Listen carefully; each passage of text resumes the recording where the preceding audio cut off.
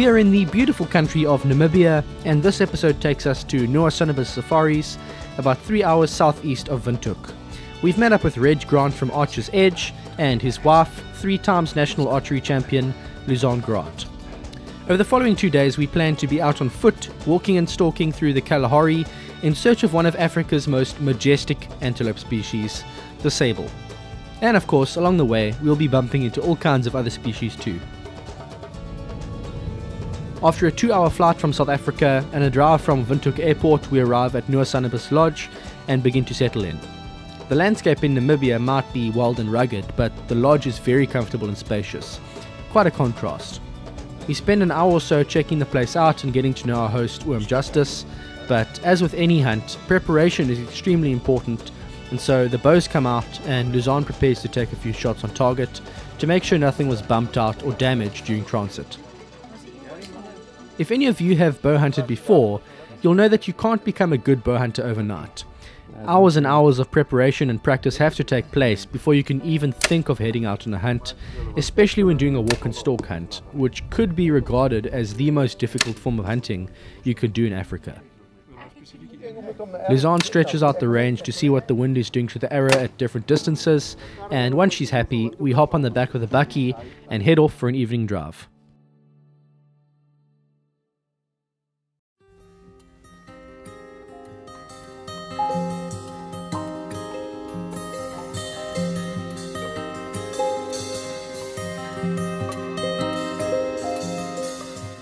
With the winter sun starting to dip quite low, we decide to leave the hunting for the next morning and just enjoy a game drive as we soak in all that this beautiful country has to offer. It's crazy to think that such a dry part of the world could be home to such a huge variety of animals, and yet they thrive here in their thousands as they have for millennia, and this is largely due to excellent game management and sustainable hunting. It really is a beautiful thing to witness.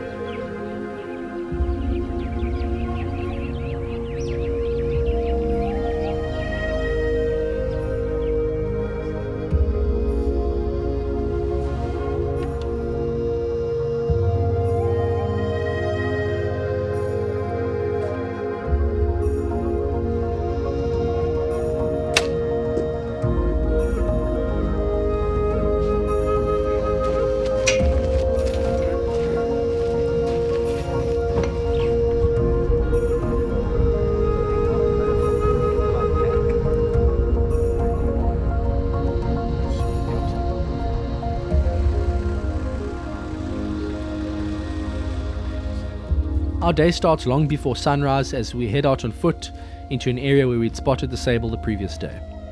Redge is a professional hunter with plenty of experience, and he leads Luzanne and myself through the bush. We keep on moving slowly, stopping every few meters to glass around us, but unfortunately the Sable bull we're after is nowhere in sight, and as the sun begins to peak above the horizon, we head back to the truck.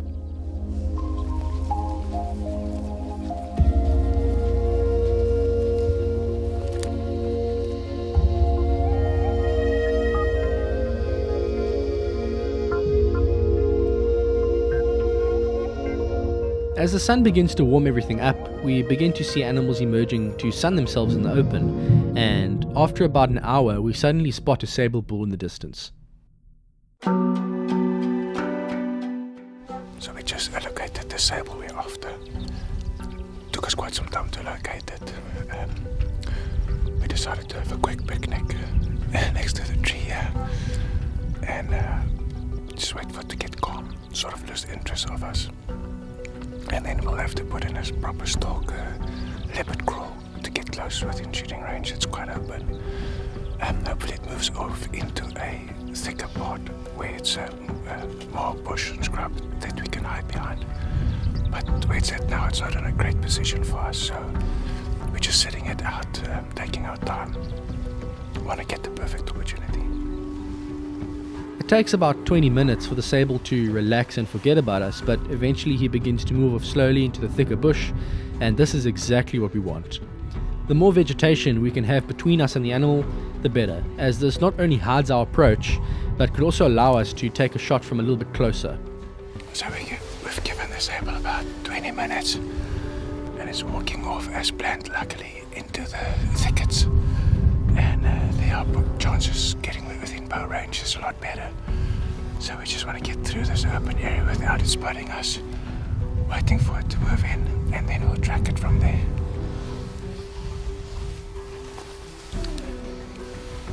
The sable's about 200 meters away from us at this point, and we have to close this distance to about 40 meters in order to take an ethical shot.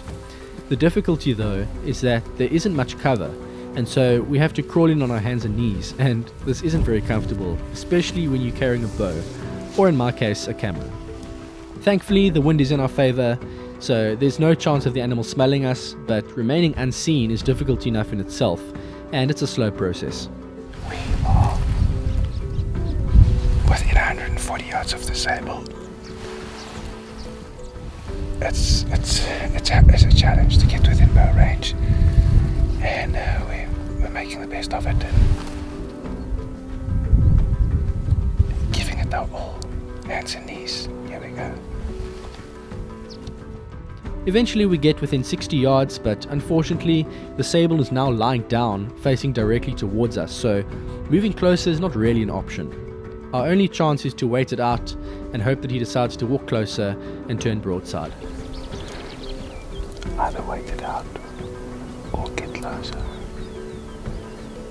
And if we wait it out, we hope for him to make a mistake and step away. Doesn't know about us anymore.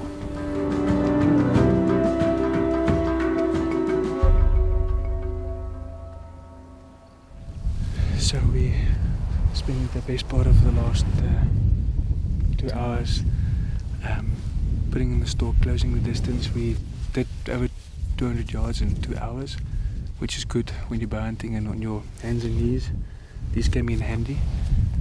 The slightest movement got us detected and spooked off, and that's hunting. That's why we do it. We're making it harder than it's supposed to be with a bow and arrow, and we're giving the animal the fair chance of spotting us first, and it's a cat and mouse game, and Sable 1, hunters 0.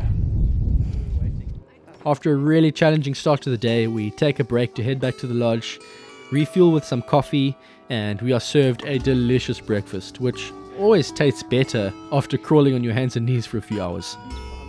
It's not long before we're back out in the bush though, and by this time, with the temperature starting to climb, the animals are everywhere.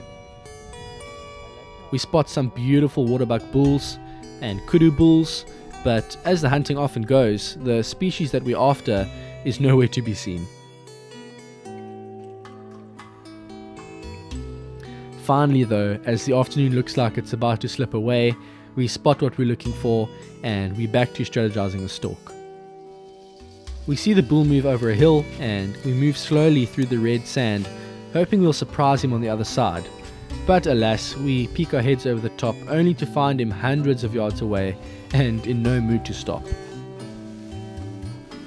So we put in a stalk on a sable, a different sable bull, beautiful bull.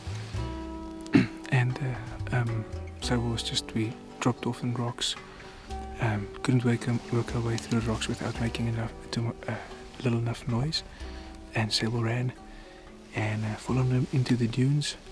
And we got picked over the dune, and he's already a kilometer away. So Sable 2, hunters 0. Again. Sneaky Sable.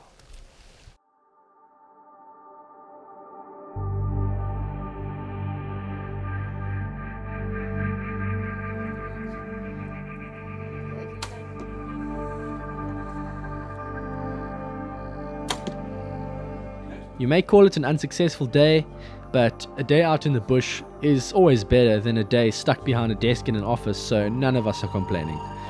Doep is on braai duty, and pretty soon we're ready to eat up and get an early night.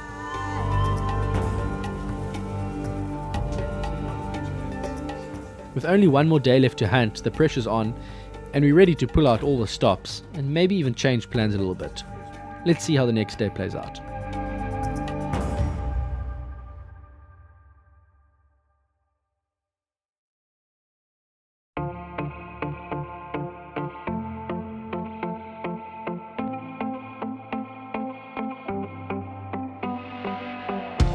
It's our last day at Noasanabis safaris in Namibia, and the mood is tense in the camp as we prepare to head out.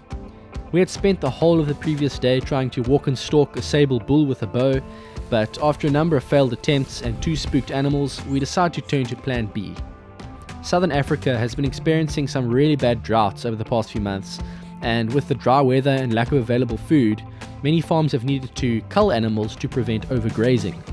This in turn has left the animals very wild, and so trying to get within bow range is not very easy. It would be a waste of time to come all the way out here and go home empty-handed, so we decided last minute to switch to the rifle, and after an early breakfast we head to the range for a quick zero check.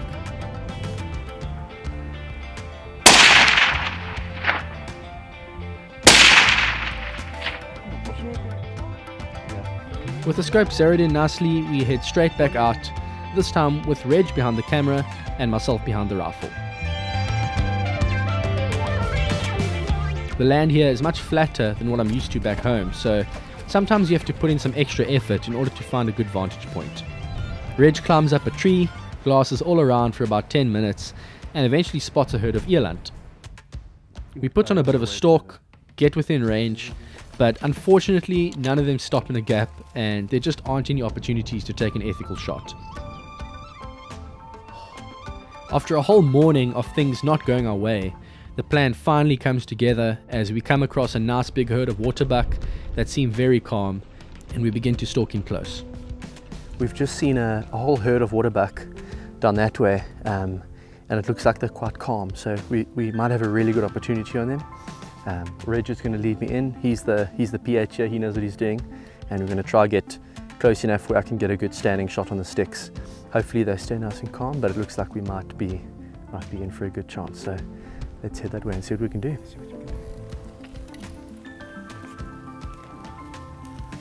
We just saw the horns of the bull moving past, so hopefully the bull moves into a clearing where we can get a nice clean shot on it. Suddenly it's all going down as the waterbuck bull stops in a gap right in front of us, and are prepared to take a shot.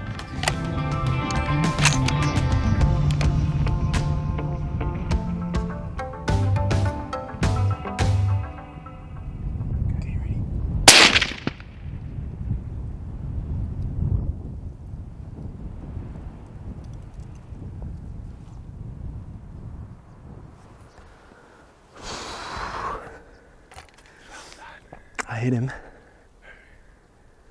Fantastic, really nice waterbuck bull.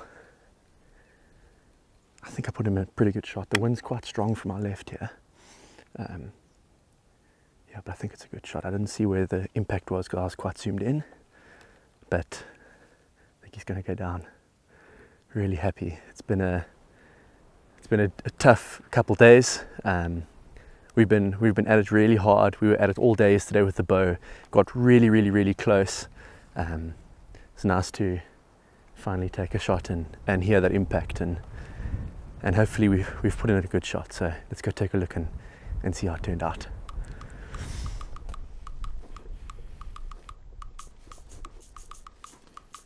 Perfect. This is definitely bigger than the one I've shot previously. I have actually shot one waterbuck before in South Africa, but that was a management hunt, and this is definitely a really nice big trophy. You can see the body's big, horns are big. Oh, I'm just overjoyed. That's really cool.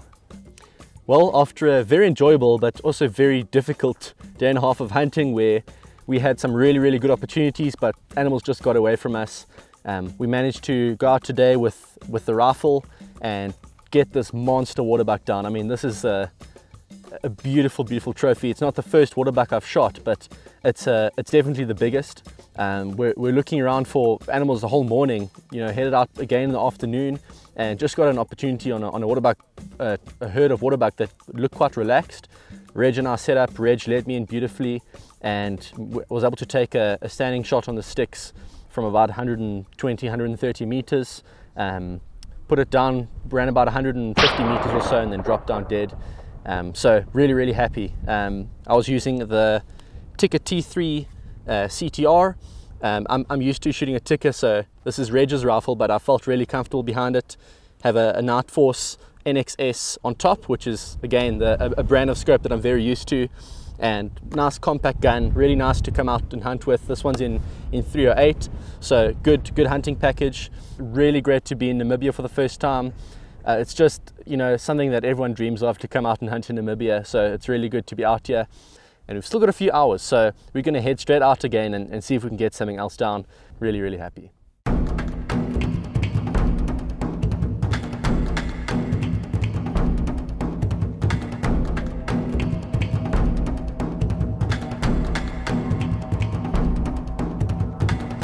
Not wanting to let any opportunities go to waste, we dropped Doep and Luzanne off at 2 different blinds on the opposite side of the farm, hoping that they'll get opportunities with the bow before the end of the day. Redge and I keep on walking, covering quite a lot of ground in search of another animal, and at this point it really is about taking opportunities. We're grateful to be able to have one animal down, but it would be really great to get another before the end of the day. I'm hoping to find either a red Hartebeest or a Gemsbok, 2 species that I haven't had the opportunity to hunt yet, and suddenly, out of nowhere, I get my chance as a Gemsbok appears right in front of me.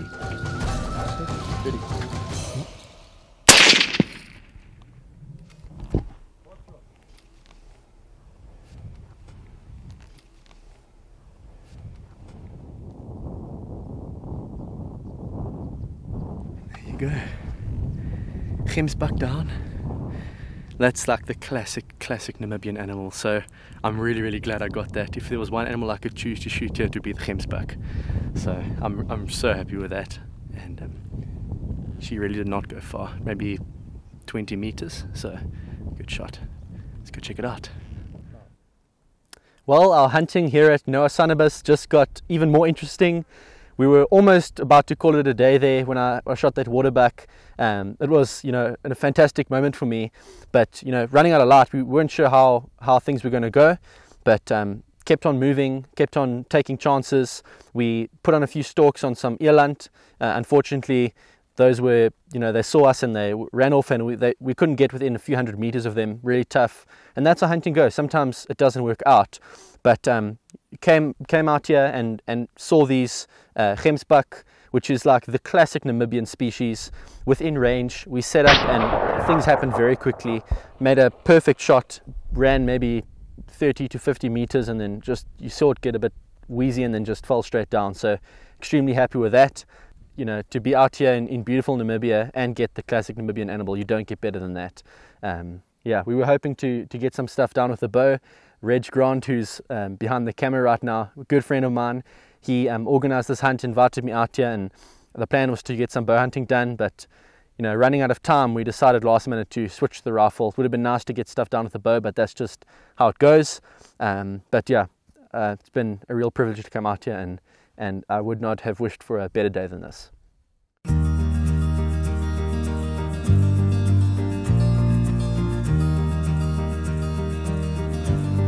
With the Gemsbok loaded up onto the truck and on its way to the cold room, we do the good old switcheroo once again, and I'm back behind the camera.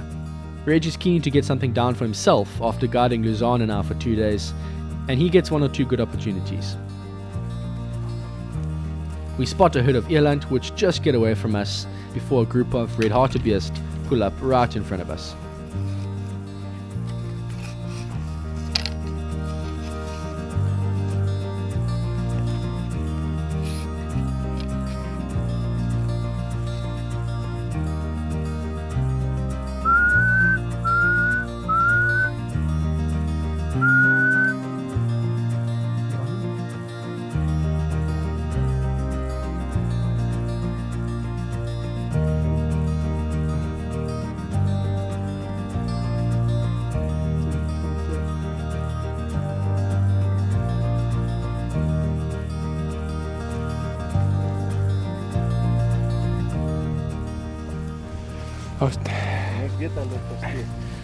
So we just got the red Hartebeest, perfectly iconic animal of Namibia, and there was a young one behind a beautiful bull. I would have loved to shoot a red hartebeest. I've never actually shot a red hartebeest myself. I've guided a lot of clients on them, and this was a dream to shoot one.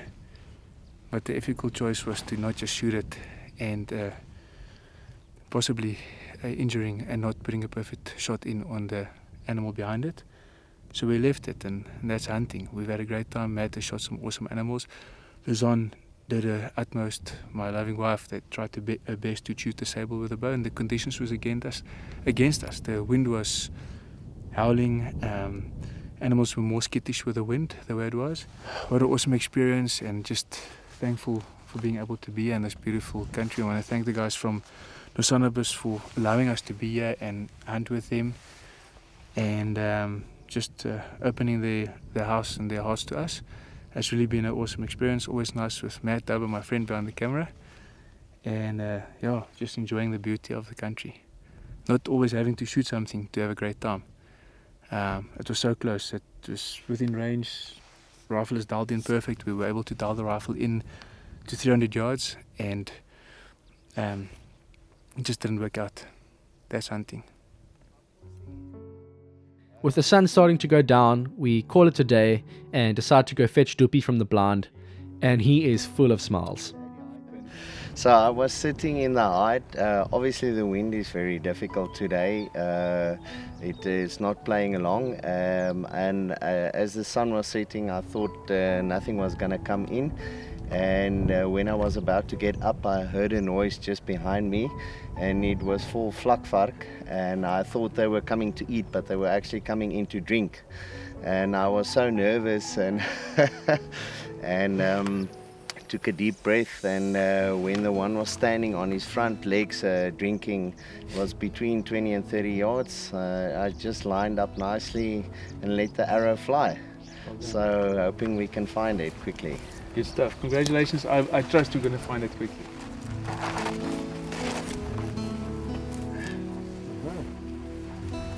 Redge in the cage. Redge striping did its job perfectly. Blood looks good. Bleeding out both sides, so beautiful.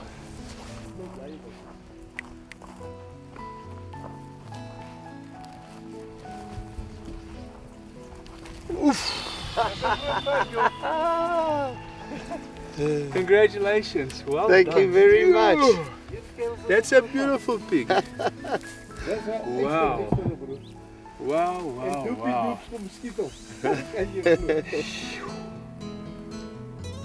Tell us about it. So tell us about your... This was an amazing experience. So like I said, the pig was drinking water, and it was between 20 and 30 yards, so I lined up between my 20 and 30 yard pin and just let the Redge fly and do its magic. And you were using the new Triax? Yeah, the Matthews Triax. This is my first kill with the Matthews Triax, and it's a fantastic feeling. Man, yeah, your bow before this was a BTX. It was a Bowtech BTX, yeah, yes. And you enjoyed that a lot, and then yes. You said you'll go over to the dark side a bit and try the Matthews Triax, and loving it. And every moment, it's very smooth, and obviously I'm very fond of the Redges. Yeah, it was a fantastic experience. Congratulations, man, excellent. Well, we had a tough start to our hunting trip, but in the end, with 3 animals down, I think we were quite successful. We load the Warthog into the truck and head back home just as the sun sets.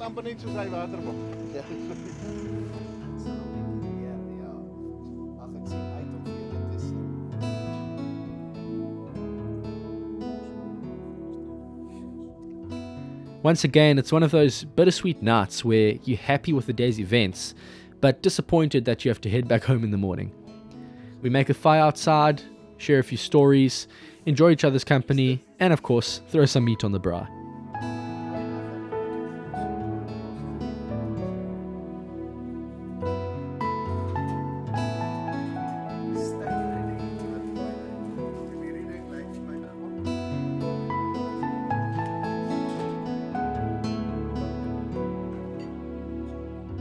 A fantastic few days of hunting at Noasanabis comes to an end, and we head to bed under a bright Namibian sky with happy hearts and freezers full of meat.